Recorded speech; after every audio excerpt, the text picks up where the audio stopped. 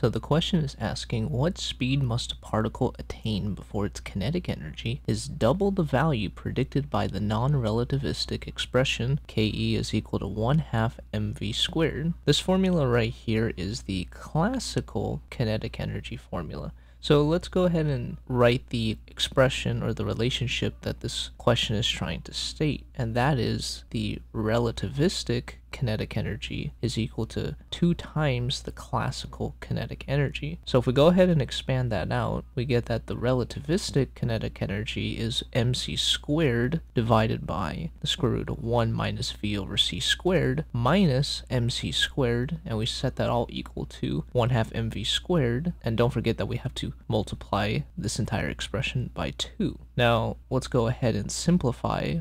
We'll multiply this 2 out. We'll go ahead and cancel the masses on both sides of the equation. We'll go ahead and pull out, or we'll factor out, this c squared, so that we're left with the speed of light squared times 1 over the square root of 1 minus v over c squared minus 1, and we set that equal to v squared. Next, what we'll do is we'll go ahead and divide the speed of light squared to both sides of the equation so that we can simplify it down to this form right here. Next, we're going to make a little substitution. This v over c squared, we're just going to call that u. So u represents v divided by c raised to the 2nd power. And if we go ahead and make our u substitution, we get that 1 divided by the square root of 1 minus u minus 1 is equal to u. So this is where the question kind of deviates from the physics and focuses more on the algebra. So what we have to do is we have to do some algebra and solve for the u and try to find the roots in this little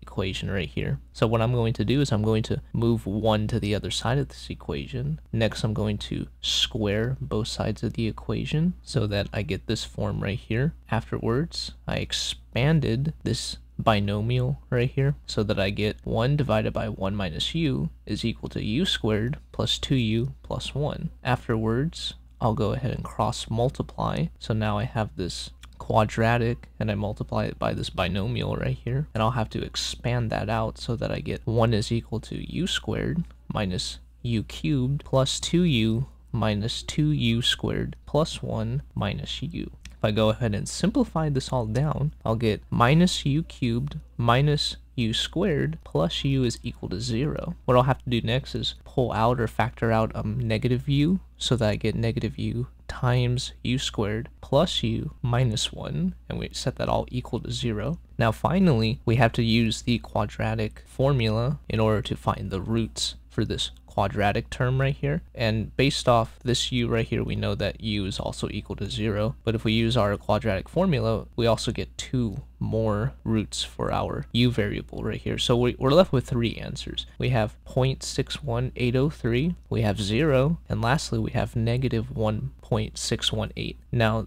the only one that we're interested in will be this positive value, because if we have 0 as our answer, if the velocity is 0, it doesn't really tell us much of what the energy would be, you know. So if our velocity is 0, that doesn't really tell us anything on this in all this calculations right here. Now if we had a negative number, we can't have a negative expression, because recall that we said that u is equal to v over c raised to the 2nd power. We can't have that ratio be a negative number. It just messes everything up.